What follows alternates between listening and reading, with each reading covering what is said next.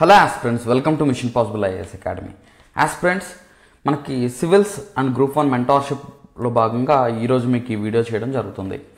ఇదేంటంటే అసలు ఎడిటోరియల్స్ చదవాలంటే ఎలాంటి ఎడిటోరియల్స్ చదవాలి, అసలు ఎడిటోరియల్స్ చదవడంలో ఉపయోగం ఏంటి, అండ్ ఏ న్యూస్ పేపర్ నుంచి మనం ఈ ఎడిటోరియల్స్ చదవాలి, అది మాత్రమే కాకుండా ఎడిటోరియల్స్లో ఎటువంటి టాపిక్స్ కవర్ చేసుకోవాలి, ఏ టైంలో మనం ఎడిటోరియల్స్ చదవాలి, అంటే ఇప్పుడు రోజంతలో ఎప్పుడు ఎడిటోరియల్స్ కేటాయించుకోవాలి, అది మాత్రమే కాకుండా అసలు ఎడిటోరియల్స్ నుంచి నోట్స్ ఎలా తయారు చేసుకోవాలి అనేది ఈ వీడియోలో మీకు చెప్పడం జరుగుతుంది అనమాట. సో ఇది both English medium civils ఆస్పిరెంట్స్కి, both English medium and Telugu medium aspirants ఇద్దరికీ కూడా ఉపయోగపడుతుంది. సో ఇద్దరు కూడా వాచ్ చేయండి. అండ్ అది మాత్రమే కాకుండా గ్రూప్ 1 స్టూడెంట్స్కి కూడా ఈ వీడియో బాగా యూజ్ అవుతుంది. Group 1 English medium students, group 2 Telugu medium స్టూడెంట్స్కి కూడా ఇది ఉపయోగపడుతుంది. ఎందుకంటే మీ స్కిల్స్ డెవలప్ చేసుకోవడానికి, మీకు ఇంకా నాలెడ్జ్ పెంచుకోవడానికి ఈ వీడియో ఉపయోగపడుతుంది అనమాట. సో మీరు కనుక మన civils mentorship and group 1 mentorship ప్రోగ్రాంలో కనుక జాయిన్ అవ్వాలనుకుంటే ఈ వీడియో కనుక మీరు వాచ్ చేస్తే డిస్క్రిప్షన్లో ఉన్న కాంటాక్ట్ నెంబర్కి కాల్ చేయండి. ఆ డిస్క్రిప్షన్లో ఉన్న లింక్ యూజ్ చేసి డౌన్లోడ్ చేసుకొని మన కోర్స్ డీటెయిల్స్ మీరు తెలుసుకోవచ్చు అనమాట. అండ్ అది మాత్రమే కాకుండా అసలు చాలామంది స్టూడెంట్స్ సివిల్స్ ఎయిమ్గా, గ్రూప్ 1 ఎయిమ్గా పెట్టుకుంటారు. కానీ ఏంటంటే ఇప్పుడు వస్తున్న ట్రెండ్స్ ఏంటంటే ఎక్కువ మంది డిపెండెన్సీ ఆన్ ద మెటీరియల్స్ మీద ఎక్కువ డిపెండ్ అవ్వడం, మెటీరియల్స్ మీద ఎక్కువ ఫోకస్ చేయడం, దాన్ని ఎక్కువ చదవడం, ఇలా చేస్తున్నారనమాట. సో అయితే మీరు కనుక న్యూస్ పేపర్ చదవకుండా, ఎడిటోరియల్స్ చదవకుండా కనుక మీరు ఎక్కువ డిపెండ్ అవుతూ ఉంటే అదర్ సోర్సెస్ మీద, మీరు సక్సెస్ అయితే అవ్వరు. ఎందుకనంటే ఇక్కడ మీకు ఇప్పుడు ఇన్స్టిట్యూట్లో ఇచ్చే మెటీరియల్స్ ఏం చేస్తాయంటే మీకు రెడీమేడ్గా మీకు రెడీ చేసి కంటెంట్ అంతా రెడీ చేసి ఇస్తుంది. కానీ మీరు ఎగ్జామ్లో క్వశ్చన్కి తగ్గట్టుగా ఆన్సర్ రాయాలి. సో అక్కడ ఎవరు కూడా మీకు హెల్ప్ చేయరు. కానీ ఇక్కడ ఒక ఇన్స్టిట్యూట్ ఏం చేస్తుందంటే హెల్ప్ చేస్తుంది. అండ్ మీరు అది తీసుకొని అప్పటికప్పుడు ప్రిపేర్ అవుతారు, రాస్తారు. కానీ మీ అంతటికి మీ ఓన్గా ఎగ్జామ్లో క్వశ్చన్ అడిగిన డిమాండ్ తగ్గట్టుగా మీరు ఆన్సర్ రాయాలి. కాబట్టి మీరు ఓన్గా డెవలప్ అవ్వాలి. సో మిషన్ పాసిబుల్ ఐఏఎస్ అకాడమీలో మీకు ఓన్గా డెవలప్ అవ్వడం అనేది మేము నేర్పిస్తాం అనమాట. సో నేను కూడా యాజ్ ఏ ఇన్స్టిట్యూట్ రన్ చేస్తున్నాను. కానీ మీరు సక్సెస్ అవ్వాలి అని అంటే మీరు ఏం చేయాలి? ఇది కొంచెం కష్టంగానే ఉంటుంది. అయినప్పటికీ నేను చెప్పిన సజెషన్స్ అన్నీ ఇంప్లిమెంట్ చేసుకుంటూ వెళ్తే వితిన్ 1 year or 2 years మీరు సక్సెస్ సాధించడానికి అవకాశం ఉంటుందన్నమాట. ఓకే, సో మీరు చాలా డెవలప్ అవుతారు. మీ డెవలప్మెంట్ మీరే చూస్తారు. మీకు సాటిస్ఫాక్టరీ డెవలప్మెంట్ అనేది మీకు ఉంటుంది. మీకు కాన్ఫిడెన్స్ లెవెల్స్ పెరుగుతాయి. సో అదంతా కూడా మనం చూద్దాం. So main purpose of studying editorials ఏంటంటే ఫస్ట్ కరెంట్ ఇష్యూస్ ఏం జరుగుతున్నాయి అనేది తెలుస్తుంది. కరెంట్ ఇష్యూస్లో ఏది ఇంపార్టెంట్ ఏంటి? ఇప్పుడు మనకు జనరల్గా ప్రతి ఒక్కళ్ళకి కూడా గ్రూప్ 1కి సిలబస్ ఉంది, సివిల్స్కి కూడా సిలబస్ ఉంది. ఈ సిలబస్కి రిలేటెడ్గా కరెంట్ ఇష్యూస్ ఏం జరుగుతున్నాయి, ఏది ఇంపార్టెంట్, ఇప్పుడు అది ఎడిటోరియల్లో కనుక వచ్చింది అంటే అది ఎంతో కొంత ఇంపార్టెంట్ అని అర్థం. సో అది రిపీట్ అవుతూ ఉంది అని అంటే అది మోస్ట్ ఇంపార్టెంట్ అని అర్థం అనమాట. So first it improves the awareness on the current issue. Awareness create చేస్తుంది అనమాట.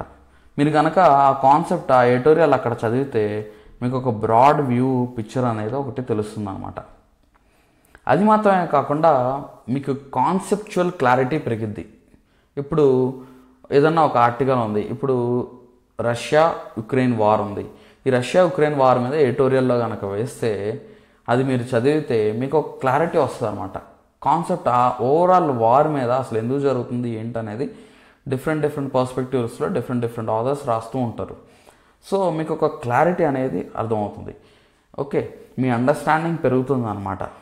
అది మాత్రమే కాకుండా మీకు ఇప్పుడు పావర్టీ ఉందనుకోండి, ఈ పావర్టీ మీద ఎడిటోరియల్ ఉంది. ఈ ఎడిటోరియల్లో పావర్టీ గురించి రాసినప్పుడు కొంత డేటా అనేది మీకు ఇవ్వడం జరుగుతుంది అనమాట. అంటే అథెంటిక్ డేటా అనేది మీకు వస్తుంది. నెక్స్ట్ రిపోర్ట్స్, ఎవరన్నా రిపోర్ట్ రిలీజ్ చేస్తే, ఏదైనా గ్లోబల్ ఆర్గనైజేషన్ ఈ పవర్టీ మీద రిపోర్ట్ ఏమైనా రిలీజ్ చేస్తే ఆ రిపోర్ట్ ఏంటనేది మీకు తెలుస్తుంది.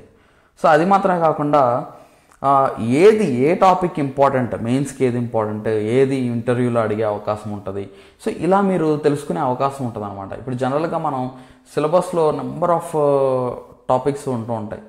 సో ఈ టాపిక్స్ అన్ని సిలబస్ అంతా మనం బైహార్ట్ చేసేయాలి. చేసేసిన తర్వాత మనకి ఇది ఈ టాపిక్ కిందకు వస్తుంది, ఇది పేపర్ 1 కిందకు వస్తుంది, పేపర్ 2 కిందకు వస్తుంది, పేపర్ 2లో ఈ చాప్టర్ కిందకు వస్తుంది, ఈ చాప్టర్లో సో పర్టికులర్ టాపిక్ కిందకు వస్తుంది అని మీకు ఒక క్లారిటీ అనేది వస్తుంది. ఓకే, సో అది మాత్రమే కాకుండా ఇప్పుడు కరెంట్ ఇష్యూస్ ఏవైతే ఉన్నాయో, ఇప్పుడు ఐఆర్ అవ్వచ్చు, లేకపోతే సైన్స్ అండ్ టెక్నాలజీ అవ్వచ్చు, అండ్ గవర్నెన్స్ రిలేటెడ్ ఇష్యూస్ అవ్వచ్చు, లేకపోతే ఇప్పుడు ఎకానమీ ఎలా పర్ఫామ్ చేస్తుంది అనేది స్టాటిక్ బుక్స్లో కన్నా, స్టాటిక్ బుక్స్లో ఓకే మీరు నేర్చుకుంటారు, కానీ దానికి ఎక్స్టెన్షన్, అది ఆ టాపిక్ మీద ఎక్స్టెన్సివ్ నాలెడ్జ్ కనుక రావాలి అని అంటే మీకు ఇవి చదవాలి. సో అది మాత్రమే కాకుండా ఎస్పెషల్లీ చాలామంది స్టూడెంట్స్, నేను సివిల్స్ పర్స్పెక్టివ్లో సివిల్స్ స్టూడెంట్స్ గురించి చెప్తున్నాను. ఇప్పుడు సీసాట్ అనేది ఒక పెద్ద ఛాలెంజ్ అయిపోయింది అనమాట. అందులో తెలుగు మీడియం స్టూడెంట్స్కి ఇంకా కష్టంగా ఉంటుంది. ఎందుకంటే ఈ జనరల్లీ అందరికీ కష్టంగా ఉంది, కానీ తెలుగు మీడియం స్టూడెంట్స్కి ఇంకొంచెం కష్టంగా ఉంటుంది అనమాట. ఇప్పుడు అర్థమెటిక్ రీజనింగ్ అంటే ఓకే ప్రాక్టీస్ చేస్తే మీరు సాల్వ్ చేస్తారు, ఇప్పుడు అవి కూడా చాలా కష్టంగా ఉన్నాయి సాల్వ్ చేయడం. అండ్ కాంప్రహెన్షన్స్కి వచ్చేసరికి చాలా ఛాలెంజింగ్గా ఉంటుంది అనమాట. మీరు ఆ పేరా మొత్తం చదివి దాన్ని ఇంటర్ప్రెట్ చేసుకొని ఇచ్చిన క్వశ్చన్కి తగ్గట్టుగా మీరు ఆప్షన్ సెలెక్ట్ చేసుకోవాలి. సో అదొక ఛాలెంజ్లా ఉంటుంది. మీరు ఏదో లాస్ట్లో జనరల్గా సీసాట్ ప్రిపేర్ అవ్వడానికి ఏం చేస్తారంటే, లాస్ట్ 3 months ఉంది కదా, ఆ 3 monthsలో ఏదో టెస్టులు రాస్తే ఉపయోగపడుతుంది, ఆ టెస్టులు చూసుకుంటే అయిపోద్ది అని అనుకుంటారు. అది చాలా తప్పు. ముందు నుంచే కాంప్రహెన్షన్స్ మీద అంటే మీకు పట్టు రావాలి అని అంటే, ఒక దాన్ని ఏదన్నా ఇంటర్ప్రెట్ చేసే క్యాపబిలిటీస్ మీకు రావాలి అని అంటే, జడ్జిమెంట్ చేసే క్యాపబిలిటీస్ మీకు రావాలి అని అంటే ఎడిటోరియల్స్ చదవాలి. సో ఇది మీకు సీసాట్ కాంప్రహెన్షన్స్కి ఉపయోగపడుతుంది. అంటే కాంప్రహెన్షన్స్కి మీరు మళ్ళీ సపరేట్గా ప్రిపేర్ అవ్వాల్సిన అవసరం లేదు. ఒక పార్ట్ అనేది ఈ డైలీ ఎడిటోరియల్ చదవడం వల్ల మీకు తెలుస్తూ ఉంటుంది. ఓకే, అండ్ అది మాత్రమే కాకుండా మీ రీడింగ్ స్కిల్స్ పెరుగుతాయి. ఓకే, మీరు చదివేటప్పుడు ఫాస్ట్గా చదువుతూ ఉంటారు. ఇప్పుడు ఎడిటోరియల్ ఫస్ట్లో స్టార్టింగ్ ఒక హాఫ్ పేజ్ ఎడిటోరియల్ ఉందనుకుంది, ఫస్ట్లో ఇది మీకు ఒక 20 minutes పట్టచ్చు, depending upon the difficulty of the text used. 20 minutes పట్టచ్చు. తర్వాత మీరు చదివే కొద్ది ఏమైందంటే అది 15 minutes అయింది, తర్వాత 10 minutes అవ్వచ్చు. సో ఇదే రీడింగ్ మెథడాలజీస్ మీరు సబ్జెక్ట్ చదివేటప్పుడు కూడా యూటిలైజ్ చేసుకోవచ్చు అనమాట. సో సబ్జెక్ట్ కూడా మీరు ఫాస్ట్గా గ్రాస్ప్ చేసుకోవడం, ఒక ఓవరాల్గా టాపిక్ని అర్థం చేసుకోవడం, ఇదంతా కూడా మీకు వస్తుంది అనమాట ఎడిటోరియల్స్ చదవడం వల్ల.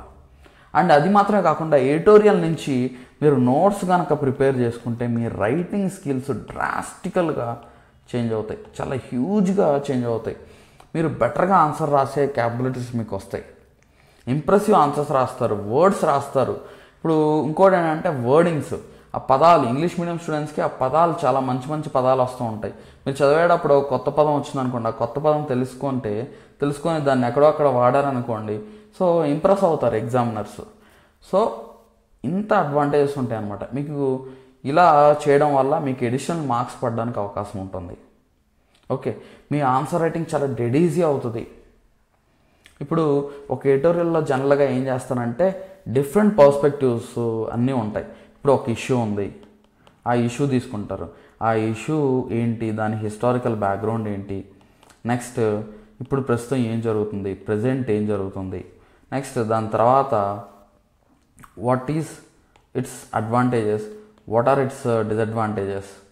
ఓకే, అండ్ తర్వాత గవర్నమెంట్ ఏం చేయాలి, సివిల్ సొసైటీ ఏం చేయాలి, ఇలా డిఫరెంట్ పర్స్పెక్టివ్స్ అన్నీ మీకు ఒక టాపిక్ మీద మీకు తెలుస్తూ ఉంటుంది. కాబట్టి మీకు ఆ పదాలు కనుక నేర్చుకొని ఆ వర్డింగ్స్ నేర్చుకుంటే మీరు ఈజీగా ఆన్సర్ రాయడానికి అవకాశం ఉంటుంది. సో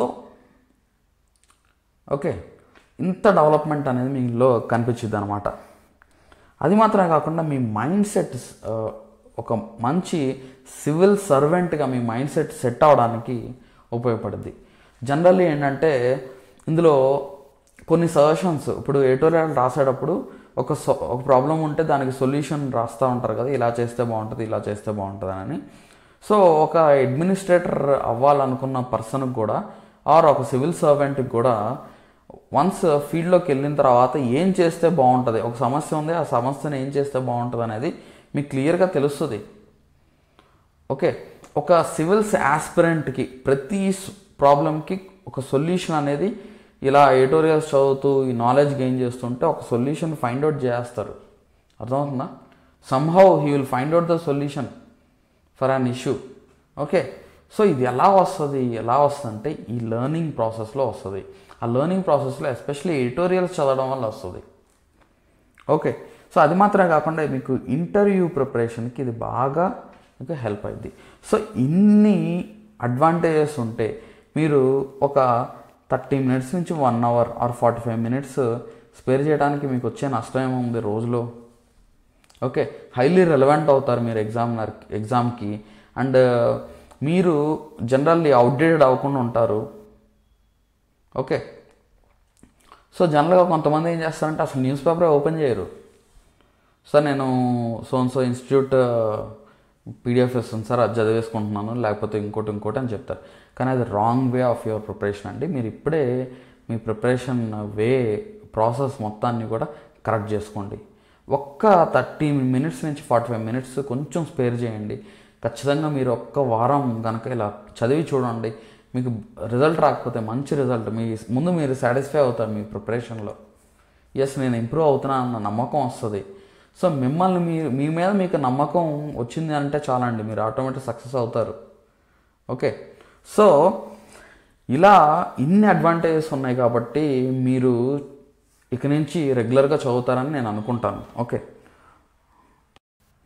ఏ న్యూస్ పేపర్ చదవాలి అని అంటే జనరల్లీ ఇంగ్లీష్ మీడియం స్టూడెంట్స్ అయితే Hindu paper are Indian express, ఈ రెండిట్లో ఏదైనా చదవచ్చు. నేనైతే మిమ్మల్ని హిందూ పేపర్ చదవమని సజెస్ట్ చేస్తాను. ఓకే, కొంచెం ఎక్స్టెన్సివ్గా కవర్ చేస్తారు, డీటెయిల్డ్గా ఉండొచ్చు, మోర్ ఆర్టికల్స్ కూడా ఉంటాయి. అఫ్కోర్స్ ఎన్ని ఆర్టికల్స్ చదవాలి ఏంటనేది నేను చెప్తాను. సో హిందూ పేపర్ చదవండి for English medium students. And Eenadu paper చదవండి for Telugu medium students. Telugu medium students ఏమో ఈనాడు పేపర్ చదవండి, ఇంగ్లీష్ మీడియం స్టూడెంట్స్ ఏమో హిందూ పేపర్ చదవండి. అండ్ ఏ టైంలో చదవాలి? యాక్చువల్గా న్యూస్ పేపర్ అనేది మనకి మార్నింగే వస్తుంది కాబట్టి మార్నింగ్ చాలా ఫ్రెష్ మైండ్తో ఉంటారు. ఫ్రెష్ మైండ్తో ఉన్నప్పుడు న్యూస్ పేపర్ తీసుకొచ్చేసి ముందు పెట్టేసుకున్నారనుకోండి, మీకు ఏమైందంటే అక్కడ ఒక ఇష్యూ, ఇక్కడ ఒక ఇష్యూ, ఇంకో ఇష్యూ ఇదంతా కూడా మీ మైండ్లోకి తిరుగుతూనే ఉంటుంది.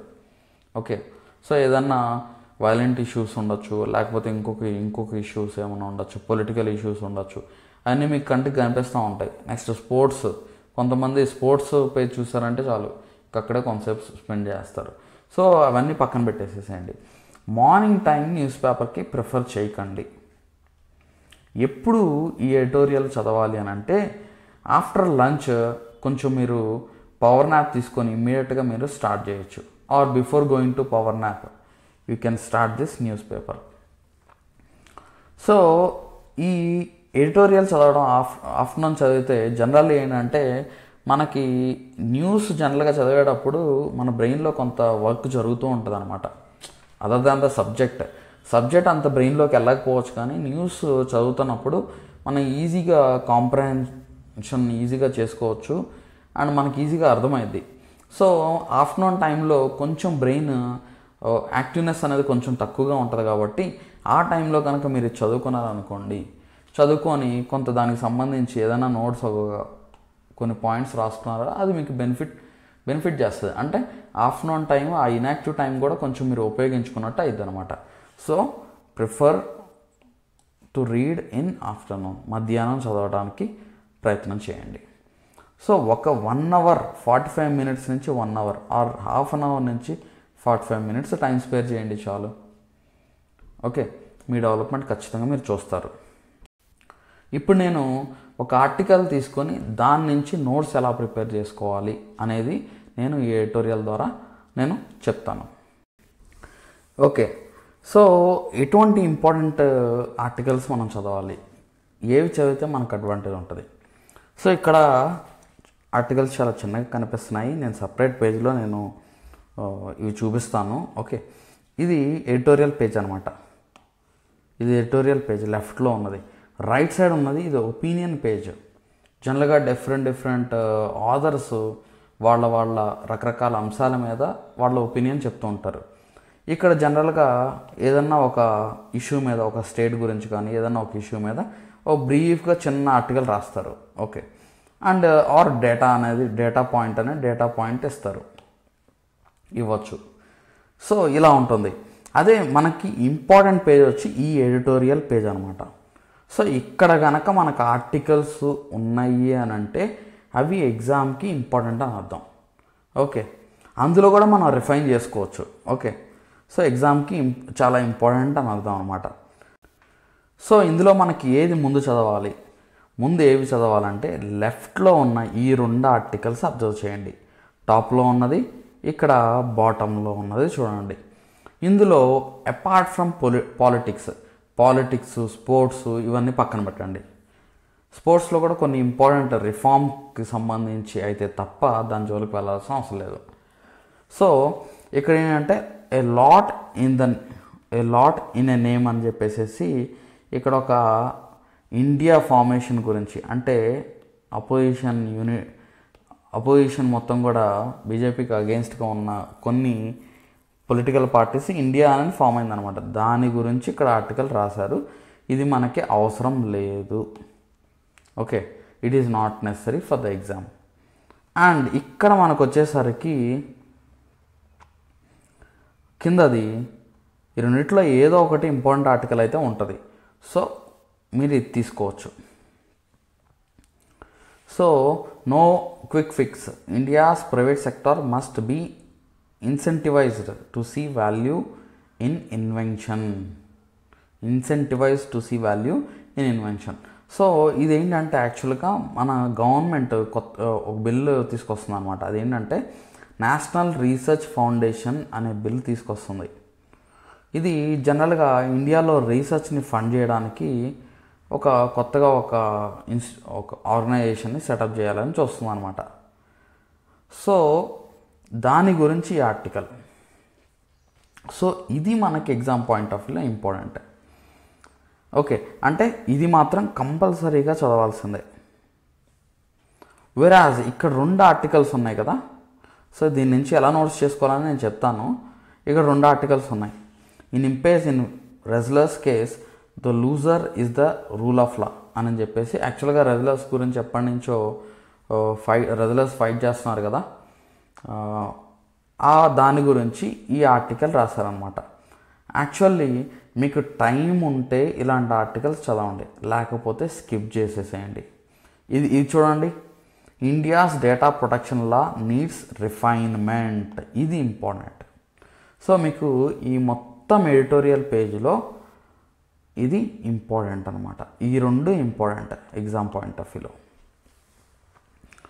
ఓకే, ఎందుకనంటే ఇక్కడ కొన్ని సజెషన్స్, డేటా ప్రొటెక్షన్ లా నీడ్స్ రిఫైన్మెంట్ అని అన్నాడంటే డేటా ప్రొటెక్షన్ లా ఇప్పుడున్న లూప్ హోల్స్ ఏంటి, దాంట్లో ఎటువంటి రిఫార్మ్స్ తీసుకురావాలి, ఎలాంటి రిఫార్మ్స్ తీసుకొస్తే అది మోస్ట్ యాక్సెప్టబుల్ అవుతుంది.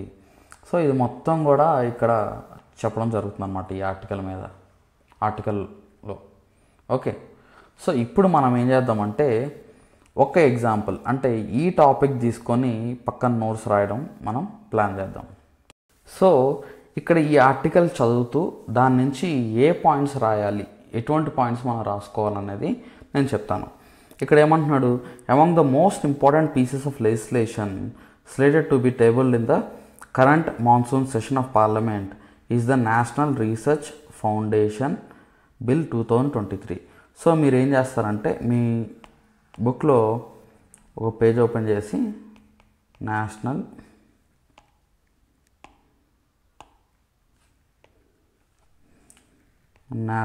రీసెర్చ్ ఫౌండేషన్ బిల్ అని హెడ్డింగ్ పెట్టండి. ఓకే, సో ఇప్పుడు దీని గురించి ఏం చెప్తుంది, While a draft is not in the public domain, it envisages a new centralized body to fund research with a budget of 50,000 crore over the next 5 years. So ఇక్కడ ఏంటి ఏమంటున్నారంటే ఇది సెంట్రలైజ్డ్ బాడీ అంట, సెంట్రలైజ్డ్ బాడీ, దీని budget ఎంత 50,000 crore. Okay, so తర్వాత అయిపోయింది. The NRF draws on models such as United States of National Science Foundation, whose nearly 8 billion budget is the major source of funding for college and university research, and the European Research Council, which funds basic and applied research. So చూసారా, ఇది ఈ national research foundation అనేది ఎలా ఉండబోతుంది అని అంటే, are మనం ఎక్కడి నుంచి శాంపుల్గా తీసుకొని దీన్ని ఎస్టాబ్లిష్ చేస్తున్నామంటే, అమెరికాలో కూడా ఇలాంటి సెంట్రలైజ్డ్ బాడీ ఒకటి ఉందన్నమాట. అదేం చేస్తుందంటే స్కూల్స్కి కాలేజెస్కి రీసెర్చ్ యాక్టివిటీస్ ఫండ్ చేయడానికి అది ఉపయోగపడుతుంది. అది మాత్రమే కాకుండా యూరోపియన్ రీసెర్చ్ కౌన్సిల్ అని ఒకటి ఉంది. అది కూడా యూరోప్లో ఉన్న స్కూల్స్ అండ్ కాలేజెస్కి ఫండింగ్ చేయడానికి, రీసెర్చ్ యాక్టివిటీస్ ఫండింగ్ చేయడానికి అది ఒక సంస్థను ఏర్పాటు చేయడం జరిగింది. అదేవిధంగా మనం కూడా నేషనల్ రీసెర్చ్ ఫౌండేషన్ని ఏర్పాటు చేసుకొని దానికి ఒక బడ్జెట్ ఇచ్చి, ఈ బడ్జెట్ ద్వారా స్కూల్స్ కాలేజెస్కి అలొకేషన్ చేయడం రీసెర్చ్ యాక్టివిటీస్కి మనం ఇచ్చేస్తున్నాం. సో ఆ details రాస్తావు. It is on the lines of so and so, సింపుల్గా it is on the lines of మనకి ఇక్కడ national United states of America's యుఎస్ఏస్ national science foundation అని రాస్తాం, are and European research council. అయిపోయింది. Next ఇంకేమన్నాడు, the ఎన్ఆర్ఎఫ్స్ plan going by public statements of administrators is to draw the bulk of its budget, 36,000 crore, from private sector. For many years, India's spending on research has lagged between 0.6% to 0.8% of GDP. So ఇక్కడ ఏమంటున్నాడంటే, ఈ national research foundation యాక్చువల్గా 50,000 crore budget అని అనుకున్నాం కదా, అందులో maximum contributor ఏంటంటే private sector అంట. అది 36,000 crore వరకు ప్రైవేట్ సెక్టార్ నుంచే ఫండ్స్ రైజ్ చేయడం. ఓకే, అంటే ప్రైవేట్ సెక్టార్ని మోటివేట్ చేసి రీసెర్చ్ చేయమని చెప్పడం, రీసెర్చ్ చేయడానికి ఫండ్స్ కేటాయించమని చెప్పడం.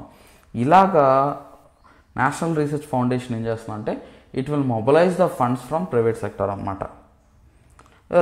రెస్ట్ వచ్చేసి గవర్నమెంట్ అలొకేట్ చేసేది. సో జనరల్లీ మనం ఏం చేస్తున్నాం అంటే, ఎస్పెషల్లీ మన దగ్గర నుంచి ఎక్కువ నోబెల్ ప్రైజెస్ కానీ, ఎక్కువ మోర్ ఇన్నోవేషన్స్ మనకు ఐదర్ డిఫెన్స్ కానీ ఆర్ స్పేస్ సెక్టార్ తప్ప ఇన్నోవేషన్స్ ఎక్కువ ఉండవు, కనిపించవు న్యూస్లో. ఓకే, ఎందుకని అంటే మనం కేటాయించే చాలా తక్కువ బడ్జెట్కి, రీసెర్చ్కి మనం ఎంత కేటాయిస్తున్నామని అంటే it is just 0.6 to 0.8% of GDP అనమాట. ఓకే, అది కూడా రీసెర్చ్. ఇప్పుడు జనరల్గా ఇంకో ప్రాబ్లం ఏంటంటే, మన దేశంలో రీసెర్చ్ చేస్తున్న వాళ్ళు ఎవరైతే ఉన్నారో వాళ్ళు ఫర్దర్గా జాబ్స్లోకి వెళ్ళలేకపోతున్నారు. వాళ్ళకు ఒక జాబ్ కానీ ఆ రీసెర్చ్ని చేసిన రీసెర్చ్ అంతా కూడా యూజ్ లేకుండా పోతుందన్నమాట. And common man problem solve చేయడానికి ఎక్కువ రీసెర్చ్ జరగట్లేదు. అదొక డిసడ్వాంటేజ్. అంటే ఫండ్స్ అలొకేషన్ తక్కువ ఉంది, రీసెర్చ్కి వెళ్ళే వాళ్ళు తక్కువ మంది ఉన్నారు, వెళ్ళిన వాళ్ళు లైఫ్లో సెటిల్ అయ్యే తక్కువగా ఉన్నారు. సో ఇలాంటి ఛాలెంజెస్ అన్నీ ఉన్నాయి. సో ఇక్కడ మీకు ఏమొచ్చింది చూడండి, ఒక డేటా వచ్చింది. ఇది మీరు ఎక్కడ వాడచ్చు, అవసరమైతే ఎస్ఏలో రాయొచ్చు, ఆర్ ఒక క్వశ్చన్లో రాయొచ్చు. ఏదైనా ఒక క్వశ్చన్లో మీరు రాయొచ్చు అనమాట. Next, are lower than 1 to 2% by countries with economic base రిసిలెంట్ on science and technology. In countries such as China, USA and Israel, the private sector contributed nearly 70% of research expenditure, whereas in India this was only 36% of India's total research expenditure. So ఇక్కడ మళ్ళీ ఇంకో point వచ్చింది. అదేంటంటే మనకి టోటల్గా India research పెట్టే మొత్తం ఖర్చులో మనకి ప్రైవేట్ సెక్టార్ కంట్రిబ్యూట్ చేసేది 36% మాత్రమే అంట. అదే పెద్ద ఇప్పుడు చైనా అవ్వచ్చు, లేకపోతే ఇజ్రాయెల్ అవ్వచ్చు, ఆర్ ఇంకో country United states of America అవ్వచ్చు, వీటిలో మేజర్ కంట్రిబ్యూటర్స్ ఎవరు అని అంటే it is the private sector. అది 70% ప్రైవేట్ సెక్టారే కంట్రిబ్యూట్ చేస్తుందంట. సో ఇలాంటి పాయింట్స్ అన్నీ మీకు ఎక్కడ దొరుకుతాయి చెప్పండి. పోనీ ఇది వేరే ఎవరో ఒక వెబ్సైట్లో మీకు ఈ ఆర్టికల్ అంతా సింప్లిఫై చేసి ఇచ్చినా కానీ మీరు ఓన్గా రాయడం అనేది మీకు అక్కడ మిస్ అయ్యిద్ది. అక్కడ ఉంది చదువుకుంటారు అంతే. సో ఇలా మీకు ఏం చేయాలంటే ఒక హెడ్డింగ్ పెట్టేసేసి దీని గురించి మళ్ళీ డీప్గా మీరు రీసెర్చ్ చేసేసి ఈ నేషనల్ రీసెర్చ్ ఫౌండేషన్ అని మళ్ళీ వెబ్సైట్లో కొట్టి మీరు మొత్తం సజెస్ట్ చేయాల్సిన అవసరం లేదు. ఇక్కడ ఈ పాయింట్స్ ఇక్కడ నేర్చుకోండి. మళ్ళీ నేషనల్ రీసెర్చ్ ఫౌండేషన్ గురించి దీని రిలేటెడ్ ఇన్ఫర్మేషన్ మళ్ళీ ఎక్కడో వస్తుంది, ఆర్ మళ్ళీ ఇంకో ఆర్టికల్లో మళ్ళీ ఇంకొక పర్సన్ డిస్కస్ చేయొచ్చు, ఓకే, ఎడిటోరియల్లో. సో అప్పుడు అది నోట్స్ చేసుకోండి. కానీ మీరు అప్పటి వరకు ఏం చేయాలంటే ఈ నోట్స్ ఇప్పుడు ఈరోజు నోట్స్ చేసుకొని పక్కన పెట్టేది దాన్ని మళ్ళీ ఏంటంటే యూ మస్ట్ కీప్ రివైజింగ్.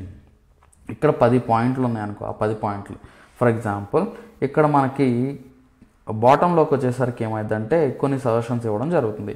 ఆ సజెషన్స్ అన్నీ రాసుకోండి. The relatively greater contribution of private sector research in many countries is because of sustained government support to universities and research institutions that have been encouraging individuals to build companies and institutions that saw value in investing in research and development.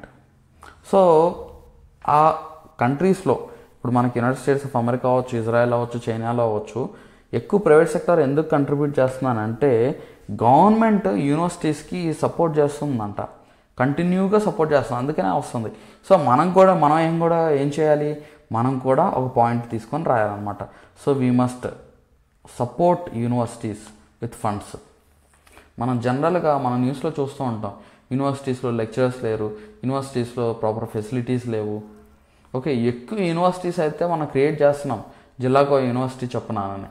కానీ ఎక్కడ problem వస్తుంది అని అంటే staff లేకపోవడం, దానికి funding లేకపోవడం, proper infrastructure లేకపోవడం. Okay, global యూనివర్సిటీస్తో మన యూనివర్సిటీస్ కొన్ని ఐఐటీస్, ఐఐఎమ్స్ తప్ప మిగతా పోటీ పడగలుగుతున్నాయా? పడలేకపోతున్నాయి. ఎందుకనంటే ప్రాపర్గా దాన్ని ప్లానింగ్ లేకపోవడం. ఓకే, ఇక్కడ ఏం చేయాలి, universities are nothing but they are very very power houses అని చెప్పొచ్చు అనమాట. అక్కడి నుంచి వచ్చే స్టూడెంట్స్ టాలెంట్ అదే దేశాన్ని నడిపించేదన్నమాట. వాళ్ళే లీడర్స్ అవ్వచ్చు, లేకపోతే సైంటిస్ట్ అవ్వచ్చు. ఓకే, సో డిఫరెంట్ సొసైటీకి హెల్ప్ చేసేది వాళ్ళే, సొసైటీలో ఉండేది వాళ్ళే. సో అటువంటిది అక్కడ స్కిల్స్ నేర్పించి బయటికి పంపిస్తే వాళ్ళు ఇంకా మన దేశ డెవలప్మెంట్కి ఇంకా బాగా ఉపయోగపడతారు. సో మీరు ఏం చేయొచ్చు అంటే అలాంటి పాయింట్స్ ఈ పాయింట్ ఇక్కడ చెప్పారు కదా, ఆ పాయింట్ మీరు రాసుకోవచ్చు. ఇక్కడ the challenge in India is not the absence of such companies but the fact that there are too few of them. Organizations such as the NRF should work to create conditions which incentivize the development of private sector or organizations that see value in invention and developing proprietary technology. Philanthropy is unlikely to be the panacea. So ఇక్కడ ఏమంటున్నాడు, ఒక challenge గురించి చెప్తున్నాడు. ఆ challenge ఏంటి రాయండి. Challenge ఇండియాలో ఎటువంటి ఛాలెంజ్ ఉంది అని అంటున్నాడంటే ఇక్కడ జనరల్లీ మన దేశంలో అలా ఇన్వెస్ట్ చేసే ప్రైవేట్ కంపెనీస్ లేకపోవడం కాదు, కానీ చాలా తక్కువ ఉన్నాయన్నమాట ఇన్వెస్ట్ చేసేవి. సో అలాంటి ఇన్స్టిట్యూషన్స్ డెవలప్ అయ్యేలాగా ఈ నేషనల్ రీసెర్చ్ ఫౌండేషన్ ఉండాలి అనే చెప్తున్నాడు. సో ఈ పాయింట్ దొరికిందా? సో ఇప్పుడు మీకు ఈ నేషనల్ రీసెర్చ్ ఫౌండేషన్ మీద మీకు క్వశ్చన్ అడిగితే మీరు ఈ పాయింట్స్ రాయొచ్చు కదా. ఓకే, ఇప్పుడు ఏం జరుగుతుంది, ఓకే, ఎలా ఉండొచ్చు, ఎలా ఉండాలి. సో ఇలా మీరు ఈ నోట్స్ అంతా తయారు చేసుకోవడానికి మీకు మహా అయితే ఒక్క 20 minutes పట్టిద్ది మహా అయితే. కానీ దీని నుంచి వచ్చే అడ్వాంటేజ్ చాలా హ్యూజ్గా ఉంటుంది అన్నమాట. సో అట్లీస్ట్ ఒకదాంతో ముందు స్టార్ట్ చేయండి. మీకు టైం లేదు కానీ అట్లీస్ట్ ఒకదాంతో చేయండి. ఇంకొక ఇంపార్టెంట్ ఆర్టికల్ కూడా మీకు కనిపించింది అనుకో, రిలవెంట్ అనిపిస్తే అది కూడా చేయండి. 2 ఆర్టికల్స్ అంటే టైం ఉంటే ఈ 2 ఆర్టికల్స్ని మీరు రివైజ్ చేస్తూనే ఉండాలి. దాంట్లో ఉన్న టాపిక్స్ ఏంటి కంటిన్యూగా మీరు రాసుకున్నది నీట్గా దాన్ని మళ్ళీ రివైజ్ చేసుకోవడం, ఇంపార్టెంట్ పాయింట్స్ ఏంటి, సజెషన్స్ ఏమి ఇచ్చారు, ఛాలెంజెస్ ఏంటి, ఇలా హెడ్డింగ్ పెట్టుకొని రాసుకోండి. రఫ్గా ఉన్నా పర్లేదు, ద బెస్ట్గా ఫెయిర్గా రాయాలని మాత్రం అనుకోకండి. దీని బ్యాక్గ్రౌండ్ మొత్తం రీసెర్చ్ చేసి మళ్ళీ చేస్తానంటే దానికి ఇంకో గంట పట్టిద్ది. సో అలా చేయొద్దు. ఎందుకంటే ఈ ఆర్టికల్స్ మళ్ళీ రిపీట్ అవుతూ ఉంటాయి కాబట్టి ఆ రిపీట్ అవుతున్నాయి మళ్ళీ మళ్ళీ మళ్ళీ మళ్ళీ మీరు చదువుకోవచ్చు, మళ్ళీ మళ్ళీ మీరు తెలుసుకోవచ్చు. Don't worry. సో ముందు ఇంతవరకు ఈ టాపిక్ వరకు చదువుకొని దీన్ని రిపీట్ చేసుకుంటూ గుర్తుపెట్టుకుంటే అదే మీకు హ్యూజ్ అడ్వాంటేజ్ అయింది. ఓకే, సో ఇలా మనకి పేపర్లో ఉన్న ఎడిటోరియల్స్ చదువుకోవాలి. అది మీకు ఎగ్జామ్కి అలా ఉపయోగపడుతుంది అన్నమాట. ఈ వీడియో కనుక మీకు నచ్చితే లైక్ చేయండి, షేర్ చేయండి, సబ్స్క్రైబ్ చేసుకోండి. అండ్ ఇంకోటి ఏంటంటే మీ గనక జాయిన్ అవ్వాలనుకుంటే మన సివిల్స్ అండ్ గ్రూప్ 1 మెంటార్షిప్స్లో కనుక మీరు జాయిన్ అవ్వాలనుకుంటే డిస్క్రిప్షన్లో కాంటాక్ట్ నెంబర్ ఉంది, కాల్ చేయండి. ఆల్రెడీ జాయిన్ అయిన వాళ్ళు మీ ఫ్రెండ్స్కి తెలియచేయండి. Thank you so much.